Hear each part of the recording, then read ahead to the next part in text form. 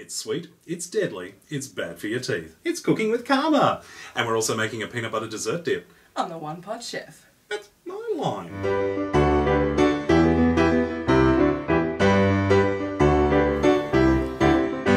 First things first, in a small saucepan we've got 100 grams of butter, which we're just going to gently melt over a medium heat. Next we're going to add in half a cup of mini marshmallows, get them coated in that butter until they've lightly softened. Next we're adding in half a cup of beautiful crunchy peanut butter, mind the fingers, and just stir that all together until everything's nicely melted. And once that's melted together nicely, we're just going to pop it to one side to cool. Into a large mixing bowl we're going to add in 125 grams of cream cheese at room temperature, and we're just going to beat the cream cheese until it's light and fluffy. Next we're going to beat in 2 cups of powdered sugar, a teaspoon of vanilla, and a pinch of salt. Next we're going to add in the peanut mixture and beat it into submission.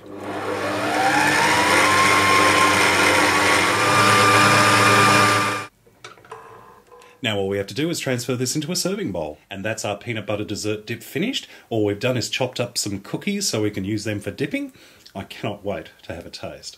This looks so good. I cannot believe how gorgeous this is. I'm going to dip in and grab some. Yum, yum, yum. Oh, my biscuit. No. Do you want another Bicky? I'll make a mess, love. Here we go.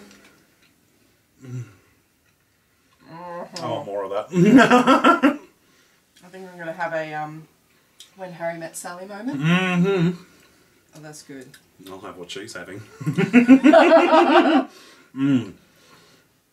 Just to describe, it's sweet. It's got the saltiness from the peanuts. It's almost like fudge consistency. It's really, really yummy.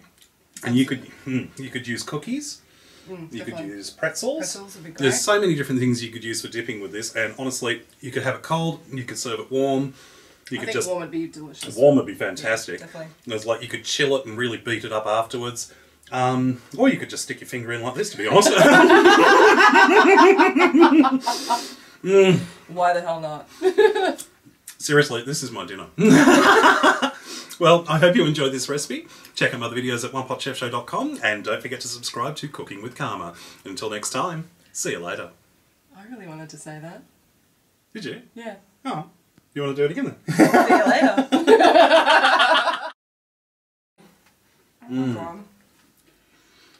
Oh, this is going to turn into a binge. That is absolutely delicious.